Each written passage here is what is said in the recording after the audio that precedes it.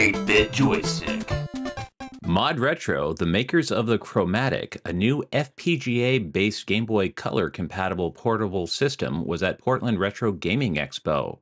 They had some nearly completed demo units on hand for us to play, and the developers were on hand to answer some questions.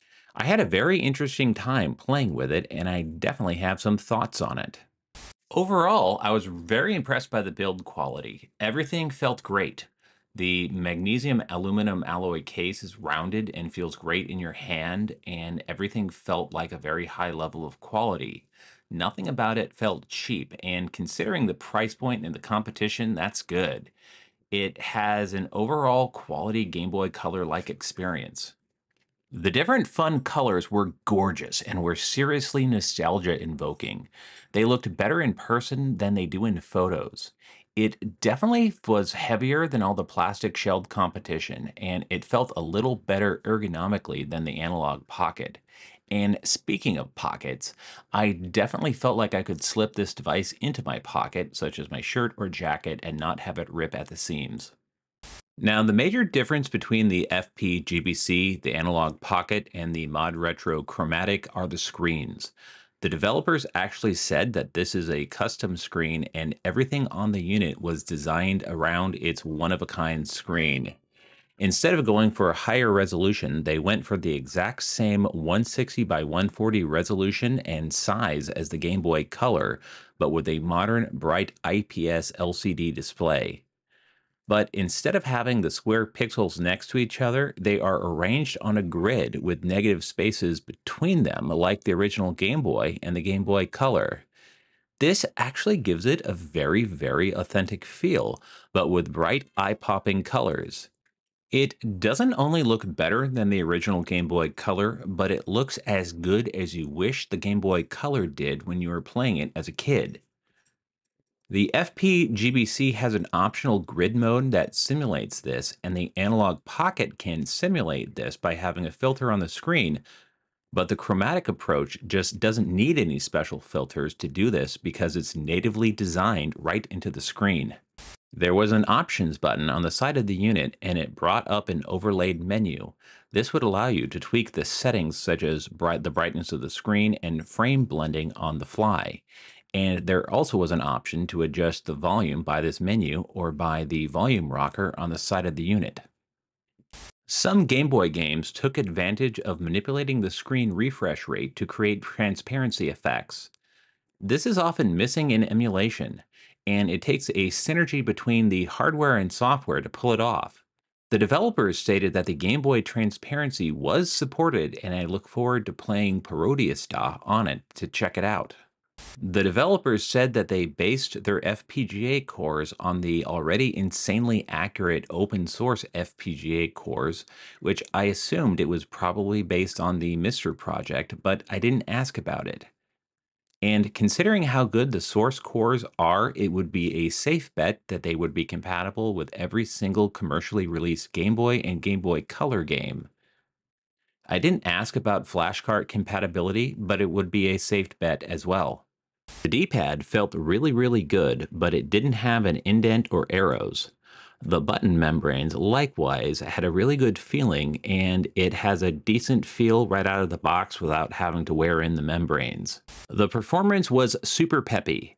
You just hit the power switch and almost instantaneously the FPGA core was ready to go. It doesn't feel like an emulator system where you have to wait for the system to boot up. One thing of note is that the developers said that they started from an open source and open hardware perspective, and that the unit is actually put together with tri-wing screws, which are common in the Game Boy type systems, and nothing on the unit is glued together or held together with clips.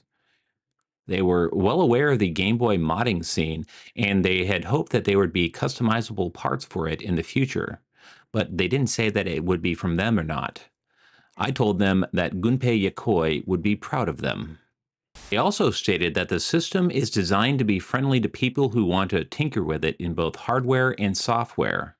Their FPGA system is robust enough to hypothetically handle additional cores for other systems if some independent developers want to put some together.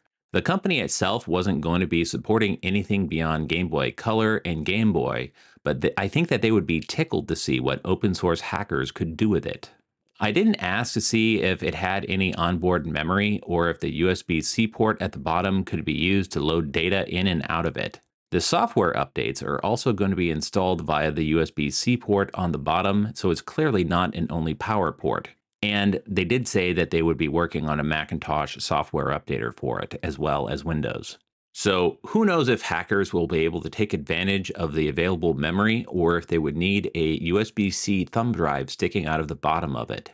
And considering the Game Boy resolution is baked into the screen, you're not going to be able to play higher resolution games on it without some serious graphical compromises. Officially, they didn't announce anything, but the engineers that I spoke to would definitely be interested in a potential developer mode that would let hackers tinker with it. Now, the unit itself is powered by 3 AA batteries, and they are going to sell an optional rechargeable battery pack after launch that you could charge via the USB-C port on the bottom of the unit. However, you can also buy a regular rechargeable AA batteries, but you're probably going to need to buy 4 of them and have a spare one as a third wheel because they typically come in a pack of 4. It was interesting and questionable that they designed it for the deliberately retro experience of having to deal with AA batteries instead of having an internal rechargeable battery. Another super cool thing about the USB-C port is that it will have video output when you connect it to a computer with a USB cable.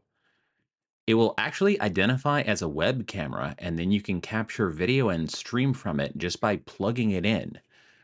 They actually had a 2-player Tetris setup running OBS, which is the same web streaming software that I use to record video for this YouTube channel. Now, the Analog Pocket requires an additional Analog Pocket dock, and then you have to hook up to an HDMI capture device. And that's an extra $100 for the dock and then for your capture device. This thing can stream from the handheld unit with no extra hardware. This thing is totally going to be a favorite for Game Boy streamers, which is apparently going to be a thing. And the space in between the pixels and the grid effect actually came across in the video capture, so that was dope. ModRetro is going to be publishing their own Game Boy Color games designed by independent developers that they're going to be publishing and manufacturing. And these cartridges are going to be compatible with everything that can play Game Boy Color, including original hardware and their competitors. The employees that I talked to were quite chuffed that their system was going to be for sale in GameStop as well as online and other retailers. I told them that GameStop actually needed to have some actual honest-to-God retro systems in their so-called retro stores, so hopefully this will be mutually beneficial. So at $199, it's a lot more than the FPGBC, and you also need to throw in $10 to $20 in order to get some batteries for it. Unlike the FPGBC, this is already pre-assembled, and the aluminum magnesium alloy case feels a heck of a lot better than the plastic FPGBC. The Analog Pocket has Game Boy Advance support and support for other systems via adapters and Open FPGA.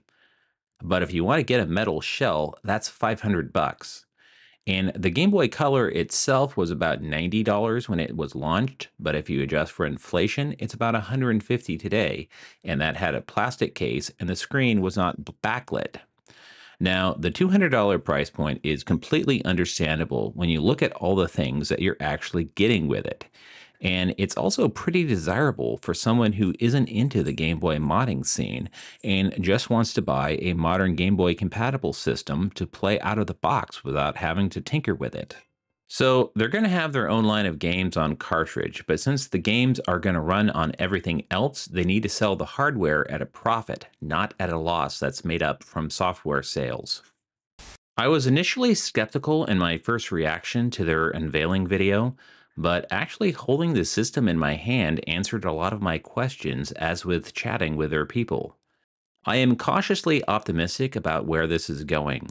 I have toned down some of my previous skepticism, and it has been replaced with some actual enthusiasm seeing where this new handheld system is going. I've always hoped that other companies would make new retro game systems. Well, here's one. If you like this video, then you should totally subscribe because I have new videos like this each week. This is 8-Bit Joystick. Stay awesome. Play retro.